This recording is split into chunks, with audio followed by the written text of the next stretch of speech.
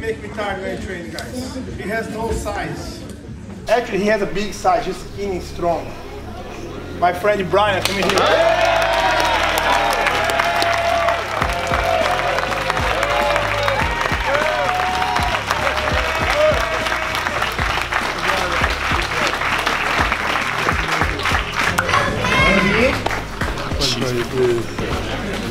I try choking him, he doesn't like to tap.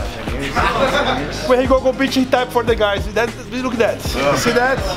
Does the forward roll? Yeah, California Nice, Brian. Thank you, Coach. You wore blue too, though. Is it okay on blue? No? I should have done my black belt in the market's down, I couldn't afford a new gi.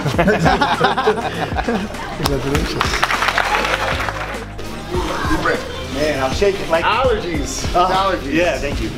So I'd like to take the next 5 minutes to talk to you guys about Bitcoin.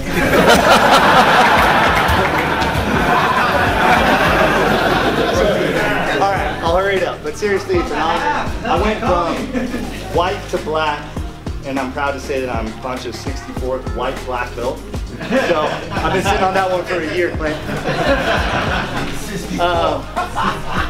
But seriously, I thought about this moment a long time, so I'm gonna soak it in for a second. I thought about what I was gonna say right here. I didn't know what was gonna happen.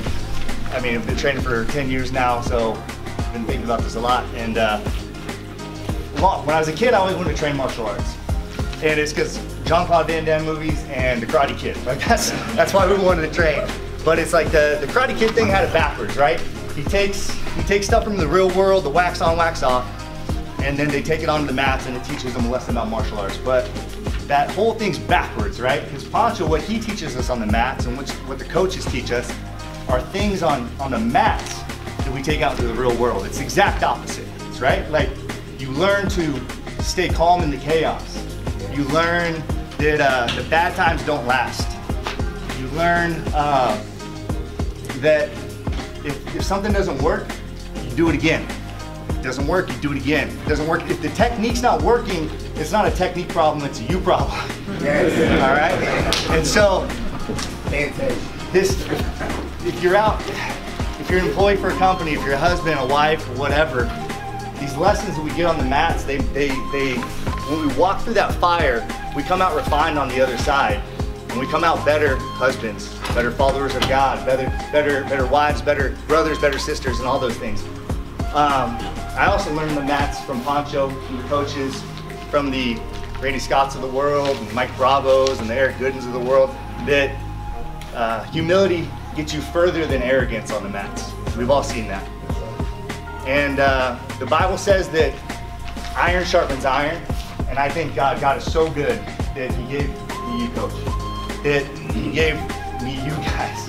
I mean, the fire that we go through, the iron that I sharpen myself against, I wouldn't choose any other gym. I mean, guys, God is so good to me, and it's because of you guys, because of you, Coach. So I get to forever say that I'm a Pantcho Feliciano black belt. And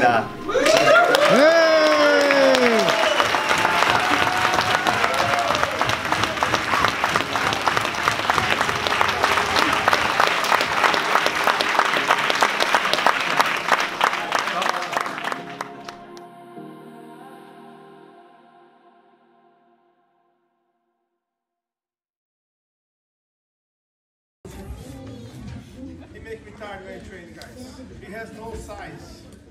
Actually, he has a big size, he's skinny and strong. My friend Brian.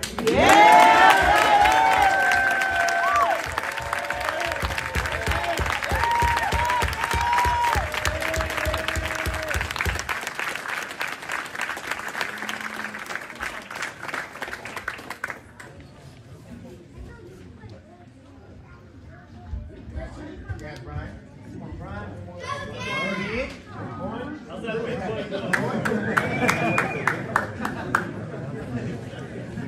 I tried choking him, he didn't like to tap. When he go compete, he tap for the guys. That's